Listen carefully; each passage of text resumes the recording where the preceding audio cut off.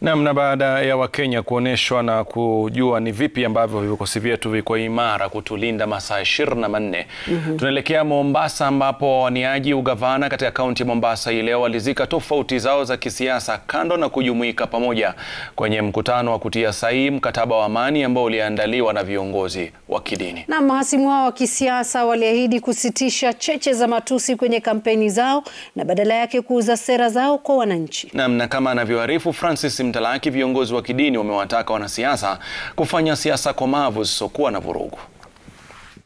For those who are living, safe journey. Mkutano ulioandaliwa na viongozi wa kidini kaunti ya Mombasa ndio ulikuwa jukwaa lililowakutanisha wanaowania ugavana kaunti ya Mombasa. Kinyume na matukio ya hapo awali ambapo kumekuwa na vurugu katika mikutano ya hadhara, wagombea ugavana walionekana kutangamana na wengine hata kupigana pambaja na kutabasamu. Matukio haya yakijiri kabla ya kipenga kupulizwa rasmi na tume ya uchaguzi na mipaka IEBC rasmi hapo kesho. Let's have peaceful elections. Let's have peaceful campaigning. Let us not use bad derogatory words. Let us not fight each other.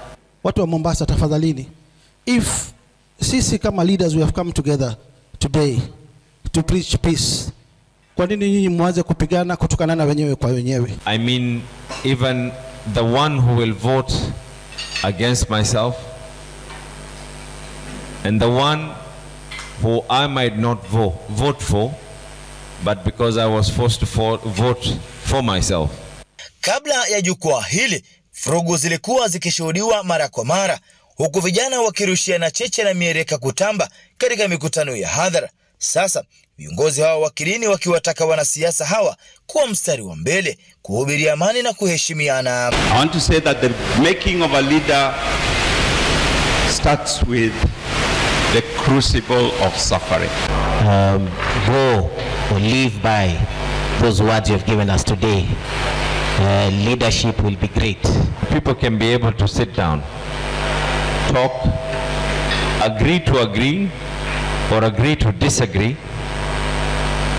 but eventually we have one common denominator: the love and interest of Mombasa at heart. So let us not have a repeat of what happened in 2007. Tuhubiri amani, tupendane. Kibarua sasa ni kwa wanasiasa hawa na wengine kote nchini kutimiza ahadi zao za kulinda amani baada ya kutia saini mbele ya viongozi wa kidini. Francis Mtalaki, Ringa Citizen, Mombasa.